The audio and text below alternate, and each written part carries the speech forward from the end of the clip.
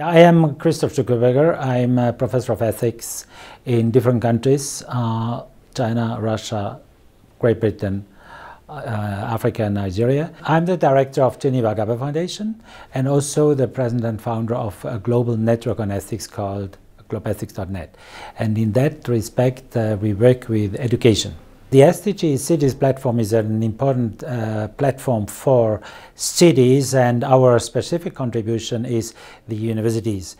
Ethics in higher education, so to make the universities value-driven, SDG-driven, with training, with modules, with professors' engagement, so that the universities can become key drivers in the cities. Yeah, what I would like to see in this platform of cities is universities with credibility, with integrity, with engagement, with community engagement, with educating for the common good and not just for the benefit of the students who then come and exploit the world. So we can see tangible improvements in universities, and of course universities are not silos, they are linked to the whole of the society. So infrastructure, engineering, whatever you want in the other SDGs are linked to education in higher education. I think Davos is not a goal in itself. I would like to expand it beyond Davos.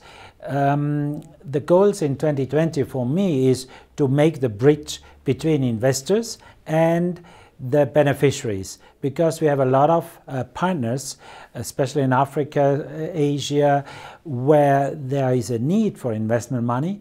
And then we have the big investors who say, yeah, but I cannot deal with 100,000 or 1 million, I need 10 million portfolio. So we want to build funds to integrate or make the bridge between the projects, SDG-related projects and the investors. SDG 1 and 2 are fundamental, because without food and water we cannot survive. That's fundamental human right even. Then SDG 4 with education is, as I said, a special calling I see for myself and for the two foundations I run in Geneva. But then also the SDG 17 with this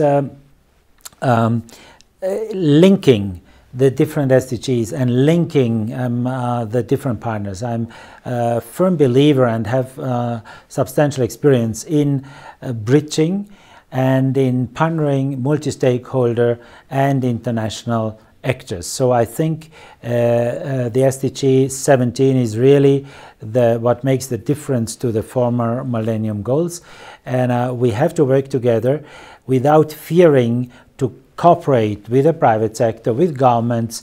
I would even go as far as with our enemies, because without inclusion of those who are against our goals, we cannot succeed.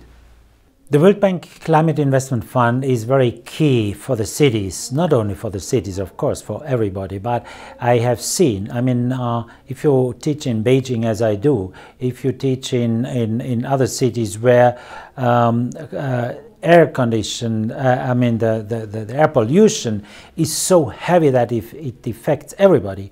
Our son, who is now in the city in Canberra, who could not, the university had to close because of the fires for 2 weeks.